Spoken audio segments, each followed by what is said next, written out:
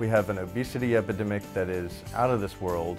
We have environmental crises caused by confined animal feeding operations and other large-scale factory-style farming. We have an over-reliance on processed and packaged foods that's shipped all over the world, providing only minimal nutrition. And so the problems with our conventional food system are very apparent. A lot of our kids are running into some weight problems very early in their lives, and pre-diabetic, which is scary. Parents don't have a lot of money to buy lots of fruits and vegetables, and they tend to spend their money for food in other ways. That they buy products that are more filling and also tend to be less healthy. A lot of them live in apartments.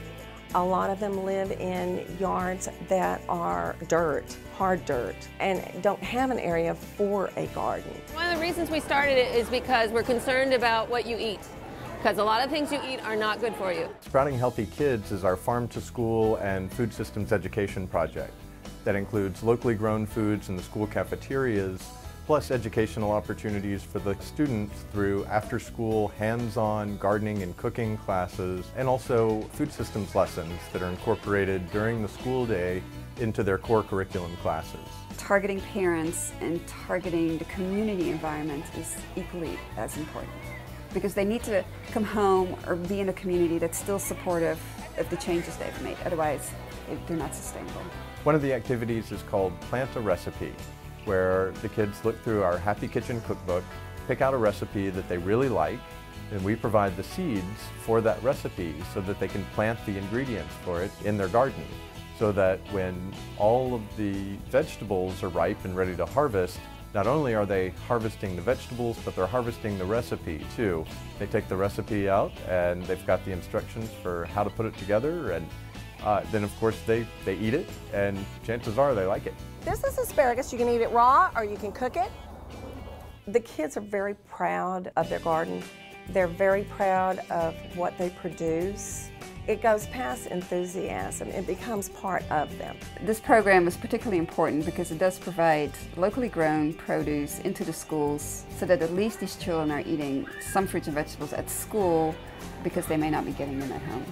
My garden kids have learned that healthy snacks are far more satisfying than a bag of chips. The components of the Sprouting Healthy Kids include a cafeteria component, classroom component, an after-school component, taste testing within the cafeteria, and then also farmers' visits. These are all kales, and they're just like drinking orange juice. When I take kids that have problems and have emotional difficulties and have horrible things going on at home, and you can get them out in the garden and get them dirty, and I'm getting dirty too, you make a connection that you would never ever be able to make. What Sprouting Healthy Kids does is really change both the physical environment of the school and the social environment, so the kids feel it's more acceptable to eat fruits and vegetables because everybody else is doing it. That's why I think it's an effective program. This one is Brussels sprouts.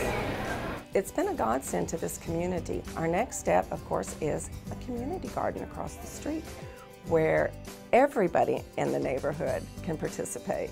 The impact of this program that we would like to see on the whole community is a food secure community and a sustainable food system where there is economic and environmental and social sustainability built into every step of the food system, from production through the marketing on into preparation and consumption. It is so important that we work with our children through the Sprouting Healthy Kids program so that we can start teaching them when they're young how to make good food choices and give them the tools that they need to make those choices.